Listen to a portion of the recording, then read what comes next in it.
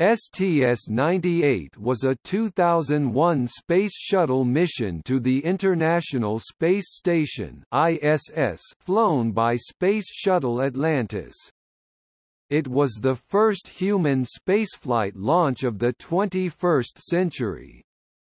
STS-98 delivered to the station the Destiny Laboratory Module.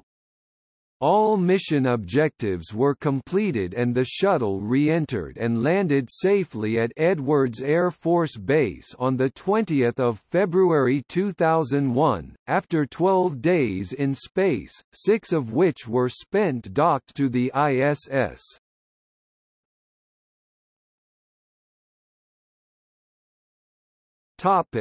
Crew.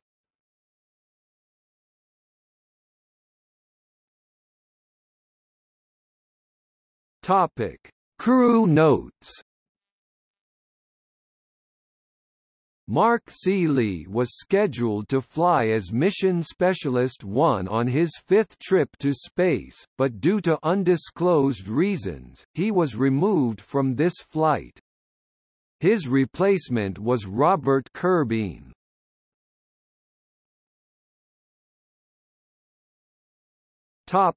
Launch attempts.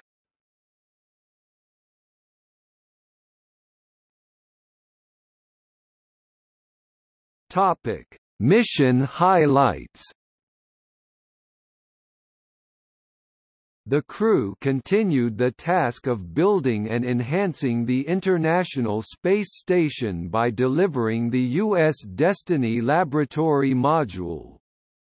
The shuttle spent 6 days docked to the station while the laboratory was attached and 3 spacewalks were conducted to complete its assembly. The mission also saw the 100th spacewalk in U.S. spaceflight history. STS-98 occurred while the first station crew was aboard the new space station.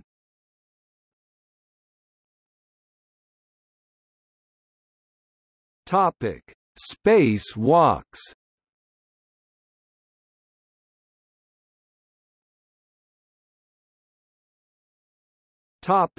Wake-up calls. NASA began a tradition of playing music to astronauts during the Gemini program, which was first used to wake up a flight crew during Apollo 15.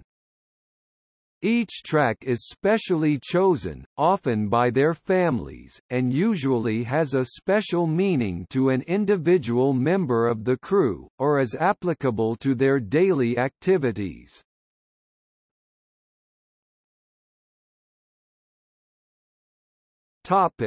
Popular culture and media. STS-98 was the designation for the fictional NASA mission to destroy an asteroid in Armageddon 1998 film.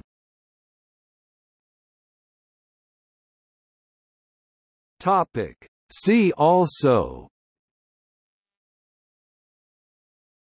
International Space Station, List of human spaceflights, List of International Space Station spacewalks, List of Space Shuttle missions, List of spacewalks and moonwalks 1965 to 1999. Outline of space science.